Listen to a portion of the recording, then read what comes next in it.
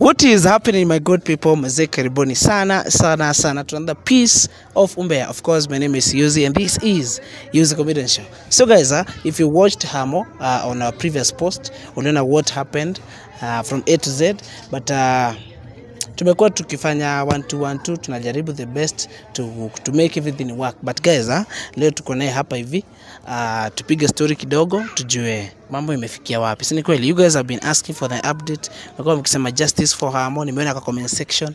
Mlikuwa mkisema ati tuletee Hamo, tunataka kujua from A to Z, na ndio maana tuko hapa wadau. Si ni kweli? So guys, karibuni sana. Thank you for the support. Share the video, like, comment, subscribe. Kama huja subscribe, make sure you do it. Si ni kweli? Hamo ni aje? Mimi niko fit, youth. Uko fresh? Unaendelea aje? Mimi niko poa. Excuse me. Mimi niko fit. Naendelea poa. Unajua last incident pale hivyo according to the what was happening tumekuwa tu kuongea sana. So sasa mwebu tuambie what's up? Sijui, it's a wrong story. Anaweza sema like unanielewa kidogo, for you unanijua juu nakaa kwako, so naendelea na kupea updates of what is happening, but for my people there na watu wako hapo hawajui like what has been happening. Kama ulibahatika like watch the previous video yenye tulikuwa na YUZZY kule mashambani, uko na brief of an idea of what happened. Na for me, let's say like nilikuwa ile inaitwaje, akili like kutofanya ile mnasemanga like kuruka kichwa in court. Na sijui sababu ilikuwa gani, because nilikuwa na shida nikienda hospitali, shida ionekani, unashangaa like what's happening, unafanya like niko into another world even of hallucination.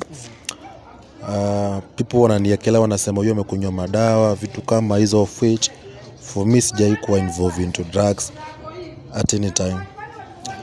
So kufuatilia shida yote ilikuja na mwanamke, of which nilikuja kujua baadaye, because after I watch ile video, because pia you watch, ndo alikuja akanilivilia na akaniambia she is the reason to all these problems. Na nikakuonyesha hiyo text, juu hata alini text kwa na yeye, na akanitumia my voice notes na akaniambia hiyo ni kionjo, I should wait for more. Na me I believe in God. After menendretin hivyo, najua hii si vita ya mkono ama vita ya nini. Nilimtafuta mchungaji naitwa Pastor Ken, wenye waliniona nimempost pale kwa community tab. Let me say huyo ndo amekuwa like akiniombea. He has been very good to me, juu anakujanga kwa YUZZY, juu for right now naishi kwa YUZZY juu let me say sina makao pa kuishi, because penye nilikuwa naishi nilipata nothing, just an empty space, an empty room. So nikaenda kwa YUZZY. So huyo pastor anakujanga daily, on a daily service, anajituma sana kwa maombi. Anakujanga na niombea because hii vita ni ya kiroho, let me say so. Sitaki kusema tujue demu ni mkamba, wakamba wanakaa hivyo, but hakukosangi yule mtu mbaya. So that lady kufuatilia, nikakuja like kujua mpaka her real mother ni mchawi, ni mchawi. Ni vitu nimekuwa nikichunguza, nikasikia mamake ni mchawi. So na kiwa mchawi pia mtoto akona ile damu ya uchawi. So the lady and her mother, kuna kitu walifanya wakanifanyia, na pia unashangala ikifika saa 7 saa 8 kuna ile kitu inaniingia, na inaingia at the same time. Ikifika saa 7:40 I'm changing to another person, napata nguvu nyingine, like YUZZY akona challenge kubwa sana kwa nyumba kuni control. That time najipata navunja vitu zake, karibu tukosane, but ananivumilia. So yeye anajua ikifika this time kuna venye na misbehave. najipata Yuzzy ashanifunga na kamba because namshida mpaka nguvu, of which siwezi jua what is that, siwezi jua, na ni kitu inashinda mpaka pasta nguvu, but tunajaribu tu kung'ang'ana. After hii ni kitu inanishika like for 30 minutes. Imagine ukiwa into that situation for 30 minutes, ni kitu iko na stress sana because inaniletea sana ile threat ya kifo, ile threat ya kujua. That's why Yuzzy anapata amenifunga na kamba like nisijaribu. Nimempea like kibarua kingumu, like pia yeye hatoki kwa nyumba, akitoka lazima tuone na yeye asiniache. Kama ni vitu kama utensils, hizo mavisu inabidi amezificha.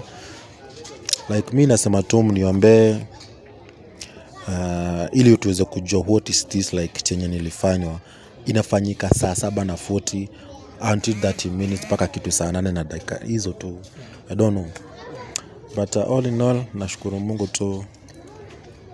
Kwa muonekano naonekana niko sawa, lakini deep in me I'm not good. I just need your prayers, guys. Na labda mwenye anaweza jua hii ndo nini ama hii ndo nini nimefanyiwa, anaweza speak out. Pia niongee na, kama kuna mtu anaweza ongea na the family. Tumejaribu kuongea na the family lakini hawatusikizi. They are continuing to threat me. Hata wamethreaten Yuzzy because wameona like ni anajaribu kuwa msaidizi wangu. Their mission on to me walikuwa nataka nikue, inaitwa aje, kuku make up with zero ama ukwe to no one. Unaelewa? But hawataki pia kuonekana nikisaidiwa because wameanza kuingililia Yuzzy hapa. But all in all, we trust in God. Na mtuombee sana, especially mimi mniombe. Don't know much to say. Hamo, nikuulize, kuna mahali ningependa uaguzie kidogo. This thing, kulinganisha the previous state na saa hii, at least is it changing ama una feel aje? Okay, for real, kuchange siwezi sema nimechange, but kuchange unless sasa nimechange the background that what I was in. Juli nipata to another background yenye haikuwa comfortable for a human being. Let me say kuchange imechange kiweather ama background, but the problem inaenda ikiwasen venye tu inaenda tu ikiwasen because sijui ama ni matatizo miko juu pia paka kwa tumbo. Nasikia like vitu zinarana huko ndani, so like sijielewi. Na tulienda hospitali asubuhi nikapimwa nikaonekana sina kitu, but pia kwa tumbo nasikia kuna vitu zinatembea. Si ati ni venye nasikia kumwona tumbo. Mi kwangu nasikia kitu inatembea, inapiga around kwa tumbo. But I don't know. Sijui. Nafika tu some point nasikia like you are fed up with this life by the way. Juu mi yenye napitia huwezi ajua Yuzzy. Like I don't have a family to depend on.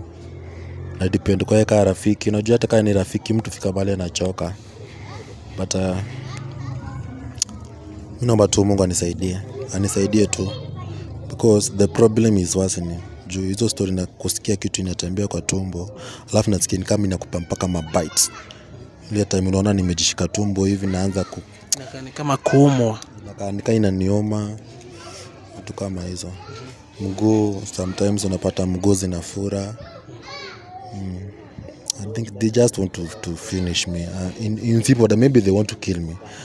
Because vitu zingine zikifanyika, sasa siwezi vaa kiatu by the way. Siwezi vaa kiatu, nashinda na slippers because nikivaa kiatu mguu inafura. Nikuulize, huyu msichana yeye mwenyewe kwani alikuwa anataka nini basi? Amekwambia anataka nini? Yuzzy huwezi jua. Unajua mimi kama Hamo umejua ile kazi nimekuwa nikifanya like the story the Maxwell according to my own view labda ni mtu ametumwa. Because nikijaribu kufigure out of maybe of what I did to Maxwell, ilikuwa like mateso tu, pia ametesa watu wengi. So mimi nadhani ni another Maxwell like anajaribu kunaitwaje, kufilisisha,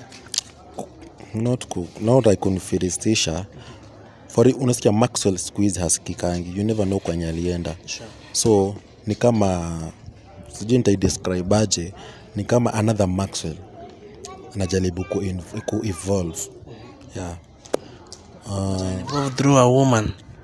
Ni evolve through a woman, because hiyo time nikiwa hiyo time ikifika na hiyo kitu ikinishika hiyo time, na kuambia ma flashback za Maxwell zinakuja mingi sana, ma flashback. So let me say maybe mtu ametumwa ama she is an agent of Maxwell. But Maxwell mwenyewe hamja communicate, hana mahali ya kuonekana popote. Actually hata siwezi kuambia kwenye alienda, sijamsikia. The stories are kina Mr. Matthew, of which don't know whether I'll say it on camera, but he was my friend, but he is part and parcel of everything that is happening to me. Na hiyo time pastor nakuja, pastor alikwambia nini? Okay, pastor anasema tu story na uchawi. Tunafaa tutafute, aliniambia we are supposed to travel to Mombasa kwenda kwa pastor mwingine, because this need na inataka watu wengi wa Mungu. Na sio kila mtu anajua zile binu natumianga. Jo ameniambia ameweza kufight na so many spirits, so hii yangu nikaa inamlemea, but we try, tunajaribu kuseek out more knowledge to others, and I know everything itakuwa challenge, itakuwa tu sawa.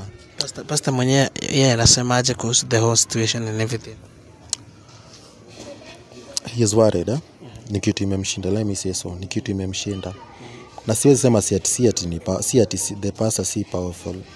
He is very much powerful, because umeona mpaka kwa the stories za Maxwell amekuja na aka win the battle. So hatuwezi sema ni weak, haieleweki, pia hajui what's happening, because si tu tumeita another pastor, but inawashinda nguvu. But what they are saying it like venye nilifanya the issue of Maxwell. I want like to be the queen, to be the king of everything, of all evils. Juu kama nimeshinda mpaka ma pastors, what do you expect? I might be toxic kuendelea venye nakuwa. Juu umeshika like hakuna mtu anaweza nishinda nguvu like nikiwa into that situation. Nafanya vitu zingine extraordinary zenye hazifai kufanywa na human being. Yeah, but I'm hoping for the best. Well, that is too much, but we hope the best, and the guys support Maombi kila kitu, sababu guys tukisema tu kweli, if kama uliwatch video vizuri, na from A to Z mahali tulimtoa huko kwa mashamba, huko kwa hizo vitu zote, it was worse. Hata guys niliwaambia kuna vitu zingine paka YouTube yenyewe tulikuwa to post ikatulimit, because they were too much. Yani something yenye unajua obviously kila kitu tunakanga YouTube, vitu zingine to posted, but YouTube ikatulimit, ikatuambia you don't have to post that one. So tukaitikia tu guys. So ile situation ilikuwa situation moja mbaya sana. Tumejaribu to work out on it. Tumejaribu kutafuta pia huyo msichana apatikane. Tumejaribu kuhug. Sijui kama, I don't know how she is appearing, but we hope the best.